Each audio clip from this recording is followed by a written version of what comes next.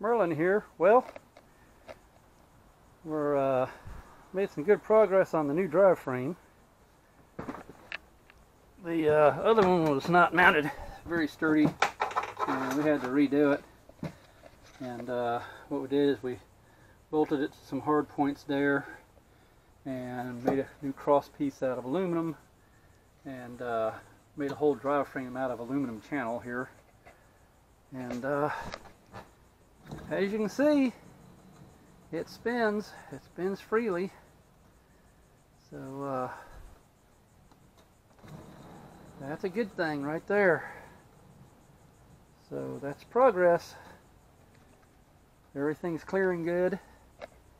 Our next step, since we're making this a craft of the lift engine, is we'll be cutting this whole splitter plate out and cutting it all the way back under there to go even with the duct all the way straight back, so you'll have full thrust from the fan.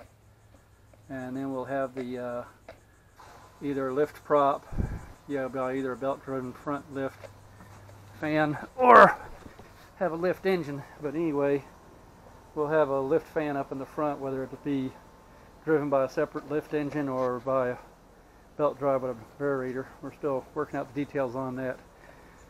But anyway, that's progress right there.